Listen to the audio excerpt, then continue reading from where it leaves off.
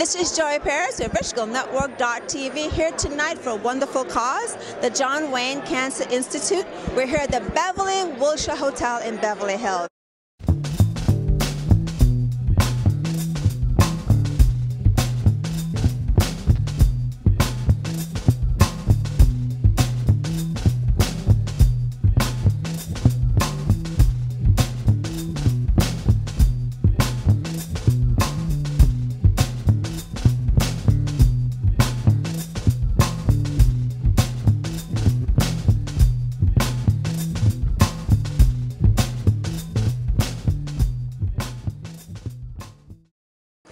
So this is a really exciting evening for us.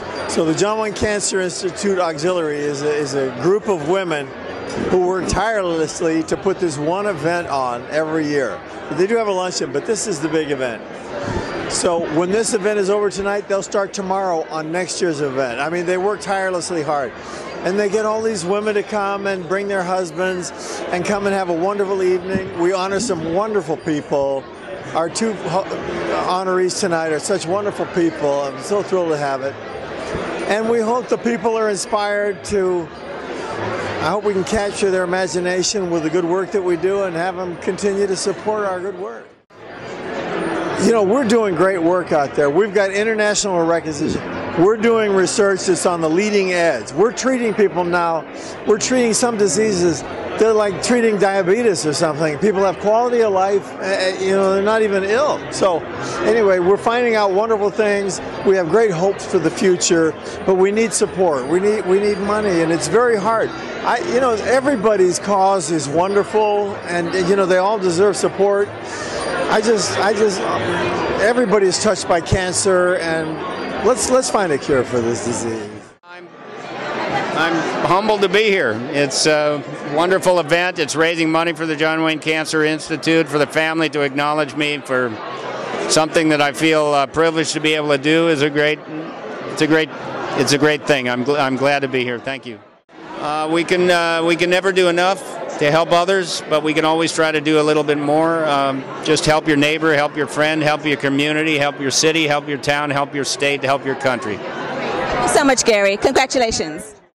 Well, you know, the John Wayne Cancer Institute is part of St. John's Hospital. All four of our boys were born there. And Gary Sinise is a very dear friend, so anytime anyone calls us for Gary, we're there.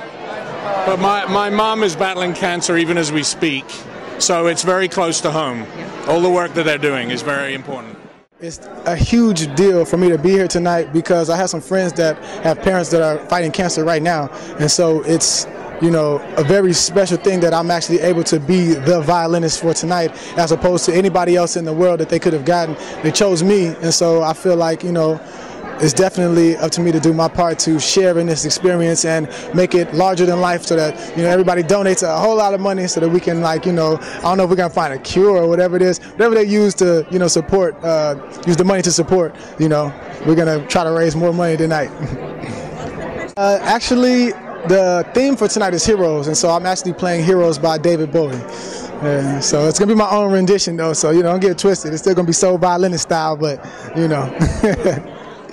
My name is Anita LaCava Swift. I'm the president of the John Wayne Cancer Institute Auxiliary, and tonight is our big event where we raise most of the money that we give to the John Wayne Cancer Institute Auxiliary. And that money goes directly to the John Wayne Cancer Institute, where our doctors do the research and where we educate the people, and where they educate the doctors who do the surgery and the fellows that do surgery. We educate doctors that have already gone to school, and they come to us and we teach them surgical oncology.